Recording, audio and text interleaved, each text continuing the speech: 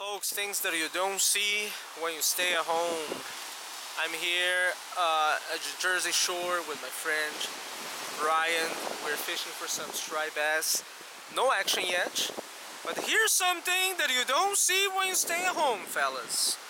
Yeah, check this out. And I mean, you guys can't see very properly, so let me zoom in for you.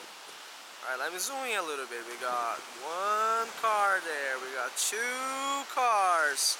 A lot of people. 3, 4, 5, 6, 7. There's a tent. There's a blue tent there. 8, 9. Look, it goes all the way. This you do not see, man. This is worse. Worse than the trout opening season, alright? The striped bass populations have been declined for the past couple years. People blame the commercialization. But check this out, folks. You know, this is a little bit too ridiculous, you know, I think. I could be wrong. No, check this out. I was zooming again. Yeah. Whoa. Alright, let's zoom in. See? Only here we got 1, 2, 3, 4, 5, 6, 7, 8 rods. Look at this, the amount of cars here. This is insane. 3 people waiting in the water. Alright. Definitely things that, wow, look at that.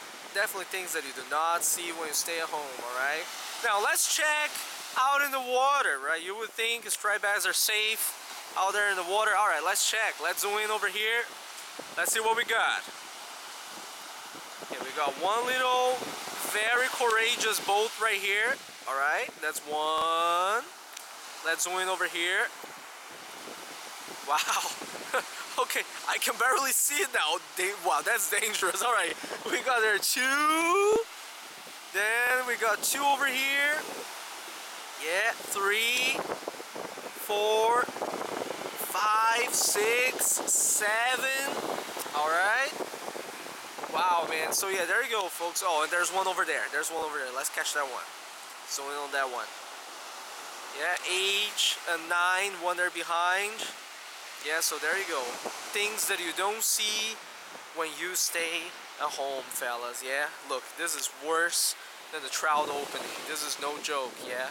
As you guys see here, Jersey Shore, LBI. This is crazy, truly crazy. And you know what's the craziest thing? Not a single one here has caught a striped bass yet since I've been here for the past hour or so. So, you know, hopefully we'll be able to catch something. Alright, tie lines until next video.